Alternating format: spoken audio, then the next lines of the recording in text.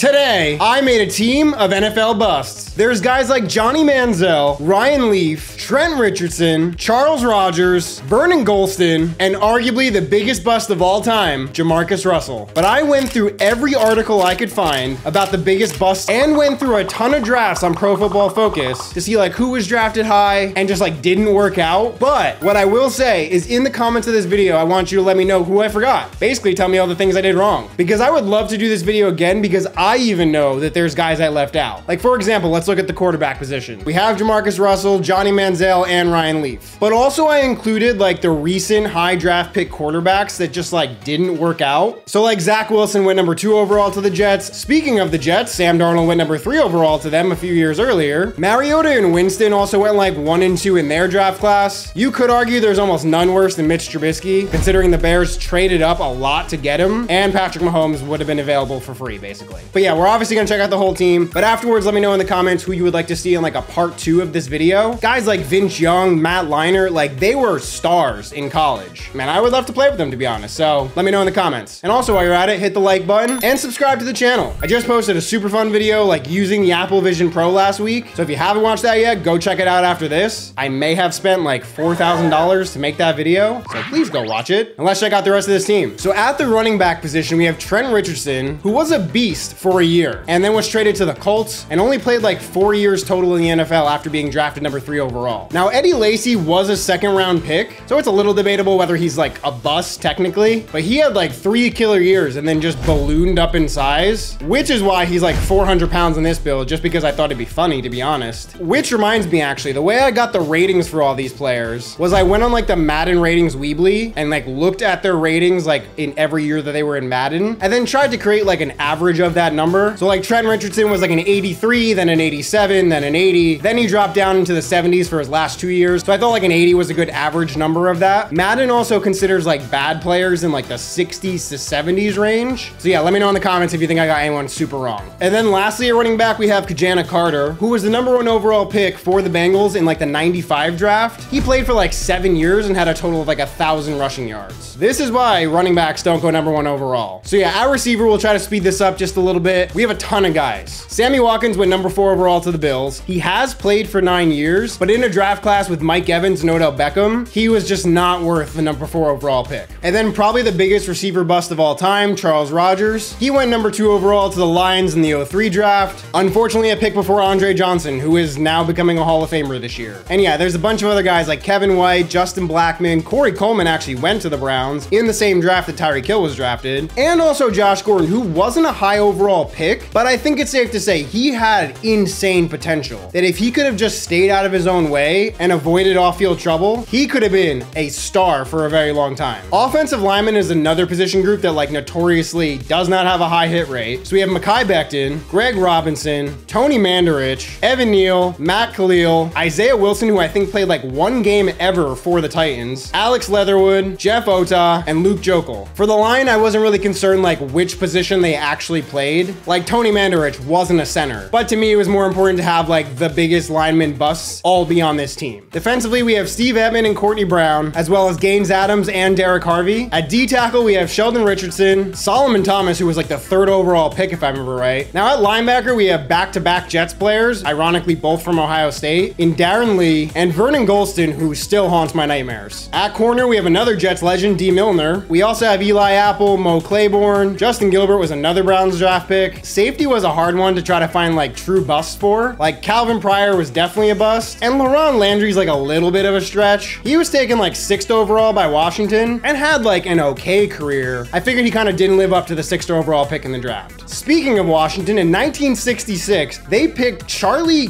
Gogolak, I think. I'm not really positive about that. 6th overall in the 1st round. What are you doing taking a kicker in the 1st round, Washington? And at punter, Russell Exelben, he was taken 11th overall by the Saints in 1979. Again, why are you taking a punter that high in the draft? Welcome to the team, I guess. So yeah, we'll play a little bit with this team because I do want to try out all 3 quarterbacks to see which one we should have for the season. But don't worry, I have seen your comments. I know a lot of people don't like when I actually jump in and play because they would rather I just sim and kind of see how the team does on their own. Ooh, Kyle Brady cannot catch that, which is kind of funny to me because like there's another group of people who also hate when I sim but don't play. play. So I honestly just try to appease both crowds. Wow, we don't actually get it. Maybe if he was a little bit heavier, he could have pushed his way through. So yeah, we'll play a little bit and then kind of let the sim do its thing. Just because like I always try to appease both crowds and like, ooh, can that be a pick? Unfortunately not, but yeah, I like to try to make both sides happy and do a mix of like simming and playing in different videos. I'm just one guy trying to make it all work, doing my best out here. But yeah, with this offensive performance, I don't think, come on, you gotta catch that. I was gonna say, I don't think I can blame you for getting mad that I actually play. Why is no one catching the ball? Can we stop him again? Oh, we can, Darren Lee, okay. And they're going for it on 4th down, and we get the stop. Defense is really holding up their end of the bargain here. But can we do anything offensively? Okay, Trent Richardson, there we go. I'm gonna give Jamarcus Russell a quarter, and then we're gonna go to Johnny Manziel. But Trent Richardson is starting to come alive, and here we go again with another big gain there. Feels like a passing defense here. Yep, there we go. 1st down on Charles Rogers. But let's see if they can punch it in here. I'm gonna throw to Richardson.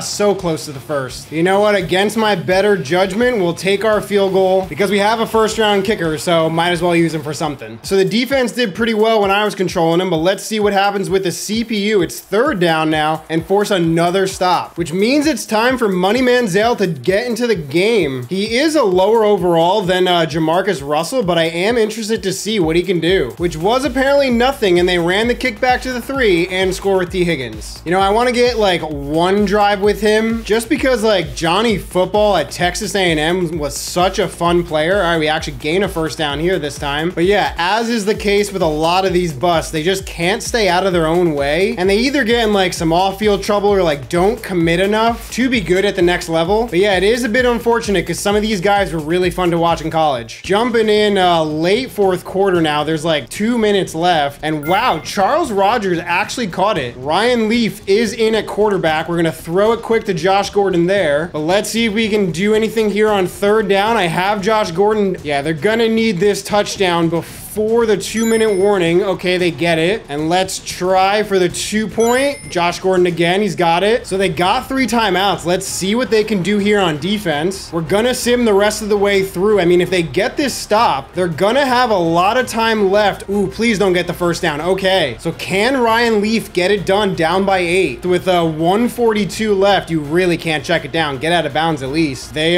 gotta throw the ball deeper downfield. Okay, there's 1 to Josh Gordon. Who's gonna score? No way. Ryan Leaf to Josh Gordon. I mean, they still need the 2-point conversion to tie this game up, and it comes down to this. Ooh, and they get a flag. So they're gonna get a second shot at it, and they don't get it. So that'll be the game. 19-17. The team of Bus lose. I mean, honestly, a really good comeback by Ryan Leaf. I think he's just too low of an overall to actually like give him the starting role over Jamarcus Russell. So you know what? We'll stick with him and sim to the playoffs. Okay, I actually stopped at week 18 because we are somehow 9-7 and tied with the Ravens for 2nd place in the division. Yeah, currently we're in the playoffs. So let's sim ahead and hopefully we win and make it to the playoffs. And we don't. We finished with the same record as the Ravens and missed the playoffs. The Jets got the 7 seed. And yeah, that 10th win would have put us in the playoffs. That is tough. But let's check out the season stats that got us to this record. So Jamarcus Russell had 3,600 yards, 32 touchdowns, and 12 picks. Kind of mid, but not a bad year for him. Trent Richardson had 1,400 yards and 6 touchdowns. Eddie Lacy had 7 touchdowns, not that many yards. Receiving, Josh Gordon went over 1,000 and 12 touchdowns. Good year from him. N'Keal Harry had 903. Kyle Brady had 11 touchdowns, which is very surprising. I mean, we did use the Atlanta playbook, so maybe there's a factor there since that offense has Kyle Pitts. But yeah, 628 and 2 touchdowns from Charles Rogers, and OJ Howard even had 2 touchdowns. But let's see defensively. Yeah, must have just not been enough pressure. 4 sacks for Courtney Brown and 1 for the Boz, Darren Lee, Steve Ettman, Solomon Thomas, and Derek Harvey and Aaron Maben. Vernon Golston played another year and still did not get a full sack. And let's see picks. Eli Apple had 4, Boz had 2, Darren Lee had 2, LaRon Landry had 2 as well, and Vernon Golston got a pick, so there's something for him. But yeah, we had the 10th ranked offense, but 27th ranked defense. If the D was just a bit better, they could have made the playoffs. And in the Super Bowl, it's the Cowboys versus the Bengals. And let's see what Dallas does. Down by 4 with about 4 minutes left. Wow, he throws a pick. Dak just throwing the game away. If Burrow gets the first down here, they will ice this game, and Joe Mixon's gone. So the Bengals win 24-20 over the Cowboys. But yeah, I guess that'll do it for this video. Joe Burrow gets his first. The team of Busts performed way better than I thought they ever would have. So I hope you guys enjoyed. If you haven't yet watched it, click the video right here to watch me playing Madden with the Apple Vision Pro. And of course, subscribe, hit the like button,